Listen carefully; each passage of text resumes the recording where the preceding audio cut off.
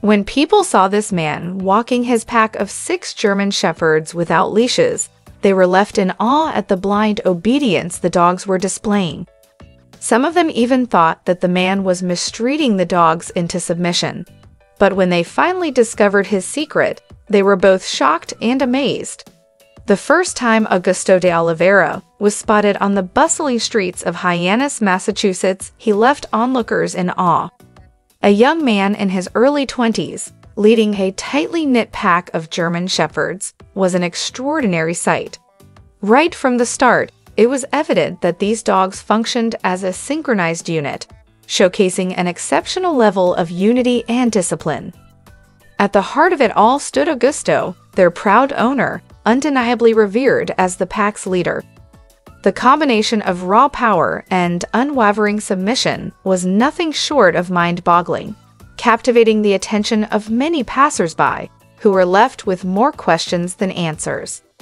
The more they attempted to unravel Augusto's methods, the more enigmatic the situation became.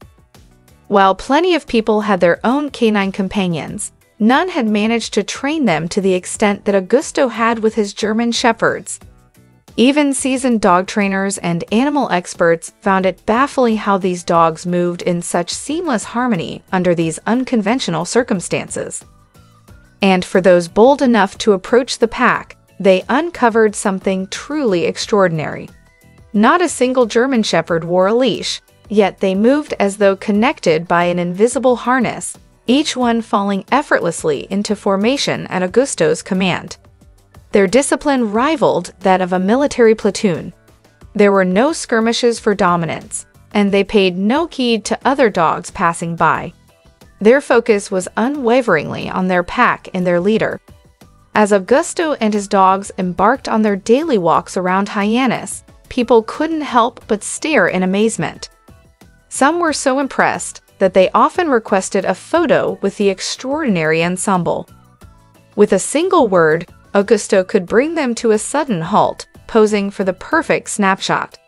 Once the fans were content, a whistle would signal the dogs back into formation, each resuming their specific position behind him. In no time, this young man and his pack became the talk of the town, with hushed whispers hinting at something more sinister.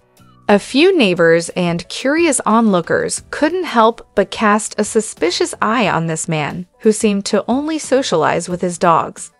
Augusto's demeanor was reserved, and few ever visited his home. In the evenings, self-appointed sleuths would linger outside his apartment, hoping for a clue that might explain his uncanny ability to command such fierce dogs.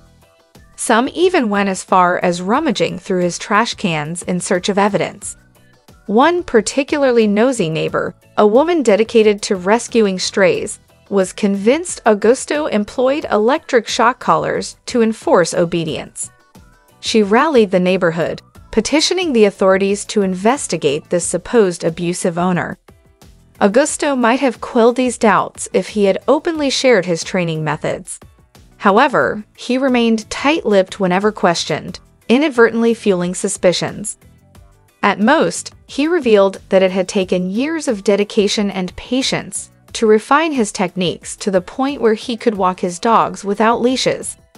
This much was common knowledge, as he had devoted his life to becoming an expert dog trainer.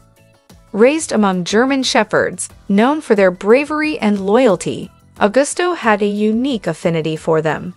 It was clear they would protect him with their lives, but this unwavering loyalty eventually led to a police investigation based on allegations of animal abuse.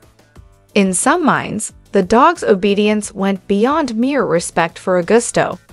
Their owner must have resorted to dark methods to enforce such unwavering compliance. If only the nosy neighbors and uninformed citizens had taken the time to learn, this invasion of privacy could have been avoided. Augusto, though settled in Massachusetts, had grown up in Brazil, surrounded by German Shepherds.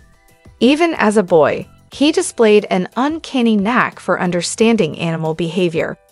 When the police entered his apartment, they were met with a scene that defied convention. Griffin, Harmony, Jenna, Priscilla, Hannah and Savannah shared their lives with Augusto, eschewing kennels for shared spaces.